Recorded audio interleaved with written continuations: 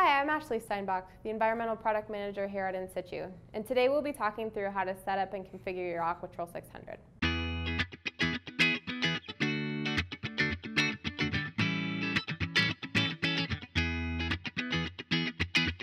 Alright, so the first thing I want to show you is the contents of the box. So if you open your box, the first thing you'll notice on top is a quick start guide. This will give you a very quick run through of how to set up the instrument, configure, and perform your initial connection with it. Here is a software CD, and then behind the quick start guide you also have your certificate of analysis. So when you look in the box, you will notice the instrument. You have a wiper or wiper port plug at the top. You will have the 4 original sensors that you picked and an RDO cap if that was part of your configuration. You start opening here, you will have some backup supplies available. So for a pH sensor, you will have your pH reference filling solution as well as some additional reference junctions. Next, you will have a little maintenance kit that includes all of your lubricants, a micro SD card adapter, some additional screws, and some cleaning supplies. In your center compartment, you will have backup sensors, so any additional sensors or port plugs would come in this compartment. And then all the way on the side, you will have your batteries and then your tools that will help you to install your sensors and get your instrument set up. So the first thing you want to do to set up your instrument is pull out your sonde and remove your dust cover. So this really just helps to protect from dust and excess moisture on your cable connection.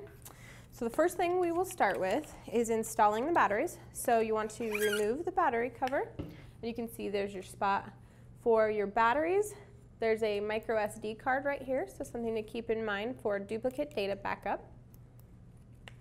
So you'll grab your batteries.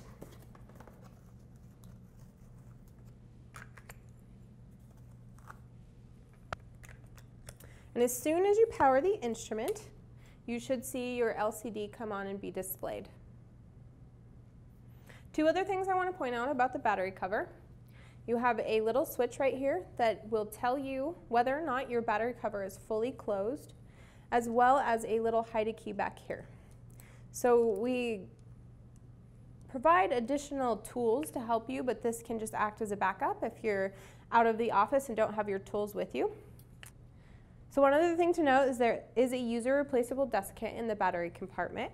And to remove and replace, you want to use your tool from the back of your battery cover. Stick it in the little hole right here, pop the other one out. If you see that this has turned to a light pink or a white color, it's time for it to be replaced. So you do have a spare in your original kit for your maintenance, and you should have a blue one. So it's very important to make sure that you watch this every time you're servicing the batteries. Push that back in, reinstall your key.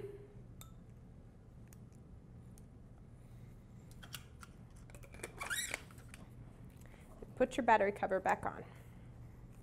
You're ready to go. You'll get a notification as to whether or not the battery cover is closed. Once that goes away, it's fully sealed, and it'll tell you to the next thing to install your sensors. So next we will install the sensors. So you want to move your restrictor, and you'll notice the different sensor ports in here. So it's very important to make sure that you start with your wiper. So this is at the very top. And you'll see little notches at the top of the wiper that I'll show you what they do in just a minute. One thing before we install the wiper, you always want to make sure that you have enough lubricant on your O-rings. So you never want those to dry out. So when you're installing your sensors, you want to take a little bit of lube, and you get a couple packs of it included with your instrument, about the size of a pea or so, maybe a little less. Just a little bit on the surface of your finger, and then you want to make sure that the O-rings are free of debris, and you put a very thin layer across the base of those 2 O-rings. Inspect, and then install into the center port of your instrument. And it is keyed here too, so it'll help you to orient that. So next we will start installing our sensors. So it doesn't matter which port you put any of these sensors on. Again, you want to remove that dust cover. Check your O-ring grease. Make sure that's good to go. start putting the sensors in. And at the very top of this wiper is where you're going to see those notch grooves. And if you look at the back side of the sensor, you will also see the part that slides right into them. So it's very important to make sure that you have the sensors aligned up with that, and then you push the sensors all the way down. So then you'll grab your next sensor, pull your cap off, put it in the next slot, and you can move your wiper out of the way. It has a slip clutch built in, so you won't damage it by moving it. Make sure it's right inside of those slots, and then continue moving. A couple things I do want to mention. If you have an RDO sensor, you want to remove the top cap that protects the lens. Inspect it to make sure it's clean of anything. If you do need to wipe it off, there's an alcohol wipe in your pack here. Remove the sensor and install this prior to installing onto the sonde. You can do it after, but it's a little bit harder, so I always recommend doing it prior. I'm going to push it all the way down, make sure it snaps into place, remove your dust cap, and then put it into your instrument. You can tell when you don't get it in because you'll see a gap in between the sensors. So if you do see that, you just want to pop it back out and make sure you get it all the way in. Next, we'll talk through the pH sensor. So this does come with a cap installed. It is important to keep this sensor wet. So you will notice that. Make sure you remove this before you put it into your instrument. All of the sensors themselves have built-in captain screws, so you want to make sure that you tighten these all the way down before you put your restrictor on. You won't be able to get your restrictor on. You can slide your restrictor on. One other thing to note on this is there's multi-purposes for this particular restrictor. If you slide the restrictor on in this orientation, this is now your calibration mode or your storage mode. If you are ready to deploy, you want to take this off, remove the end cap, turn this around so your holes are near the bottom of the sensor, slide back on, put your end cap back on, and now you're ready to deploy. So next I'll show you how to remove the sensors. So if you need to replace one or you want to change to a different parameter type, you'll remove the restrictor. Use your tool to unscrew the screws at the bottom of the sensor. There's a little hole for the tool to go in. So stick it in that little hole, push the sensor up, it pulls right out. So a couple quick tips for when you're installing your cable. These are twist lock connection cables that will lock into place. So they are keyed, so when you're making your initial connection, you want to look for the flat part on your connector as well as the flat part in your cable. Line those up, should slide right in. Push the connection down as far as possible. Slide till it gets into the curved area and then click into place. And that ensures that you're completely locked and sealed.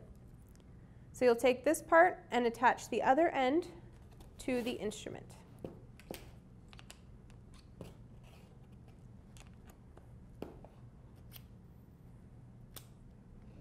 And click into place.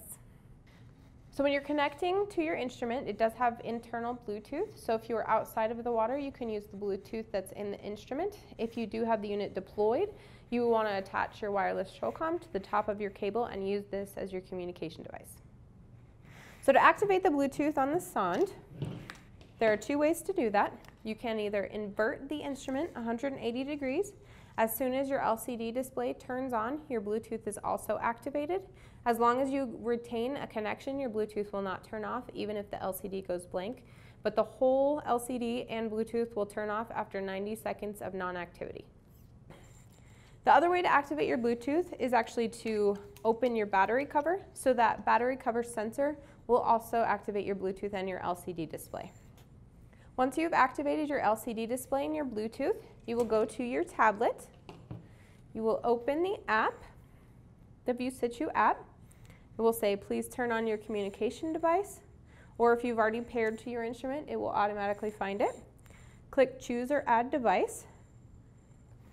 You can check on the side of the instrument for the serial number. If the serial number that appears is not the serial number on your device, you will click add new device. It will take you to your Bluetooth settings page and scan for devices. There's the serial number of my instrument, so I will click that to pair. Click your back button to go back into the app, and then you will see your instrument. Click on the instrument that you have, and it will go through finding and setting up your instrument. Thank you very much for the time today. If you do have any additional questions, please feel free to visit our website or call tech support.